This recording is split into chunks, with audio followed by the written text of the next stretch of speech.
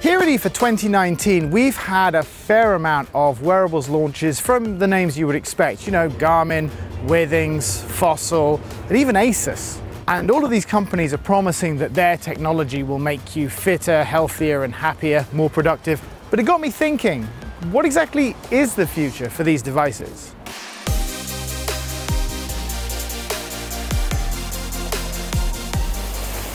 In order to understand the future of wearable technology, it's probably worth just recapping how these devices work normally. So the most basic device, these $30 trackers you can get from the bottom shelf at Best Buy, through to, you know, expensive things like the Fitbit and even the Apple Watch, all use some kind of motion sensor, be it a gyroscope, an accelerometer, or a magnetometer, or some combination of all three.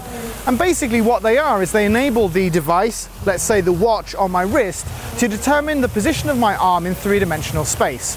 And then from there, a series of algorithms will do essentially very good guesswork to determine the rest of my body and what I'm doing. So if my arm is straight and down by my side and I'm swaying in, you know, a slightly definitive motion, then I'm probably walking.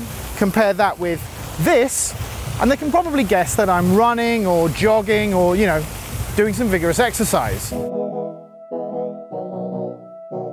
Here at IFA, Garmin announced its new Venue smartwatch cum fitness tracker, and it uses the second most commonly used technology to track your fitness.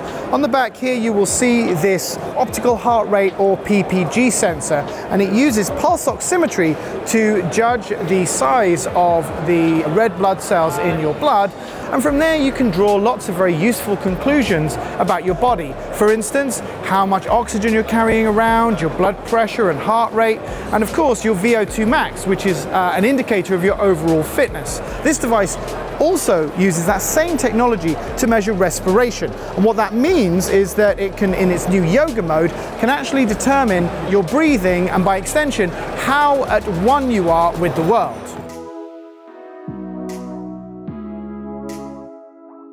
The third and newest of all of these technologies is an ECG. Now, both Withings and Asus launched ECG watches here at the show. What this does is it measures the electrical activity of your heart to check whether you're suffering from any life-threatening conditions. So if you're feeling under the weather, you run an ECG from your wrist and it can tell you whether you're suffering from something like atrial fibrillation, and if you are, it'll tell you to get to the emergency room pronto.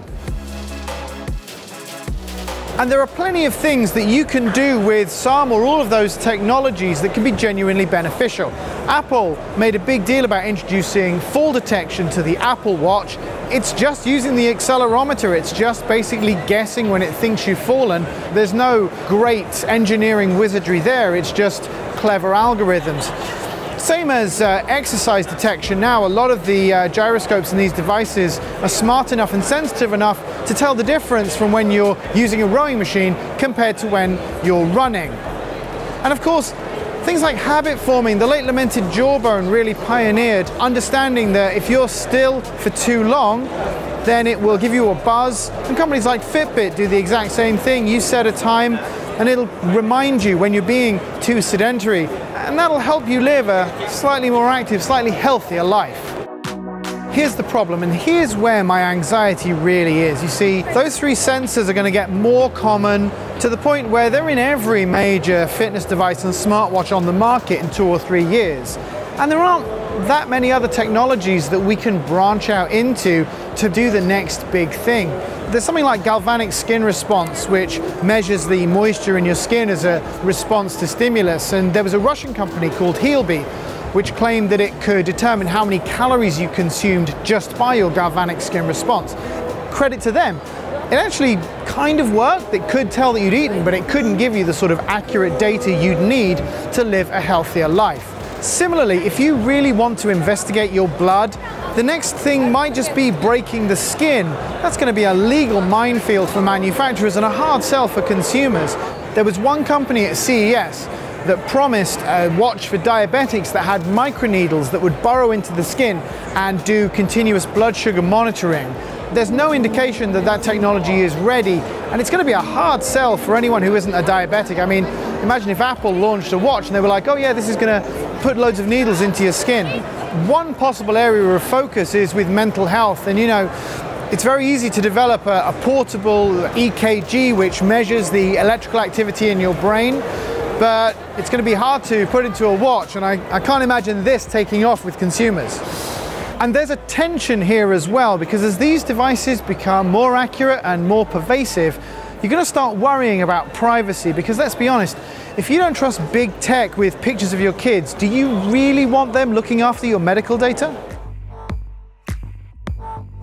Looking at the way the wind is blowing, it seems fairly obvious that within 2 or 3 years, a lot of major wearables are going to offer all 3 of these sensors. And that's great for consumers, because it means that everyone will be able to get these sort of devices at fairly low prices. I mean, the Withings Move ECG, it's a hybrid, but even with an ECG, it still costs just $130.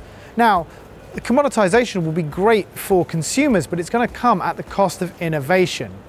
Take Apple. Now, it's expected to talk about a new Apple Watch in a couple of days, and people look to Apple to push the industry on. But even that event may simply be about it filling in the gaps in its own hardware that its competitors already have, like sleep tracking.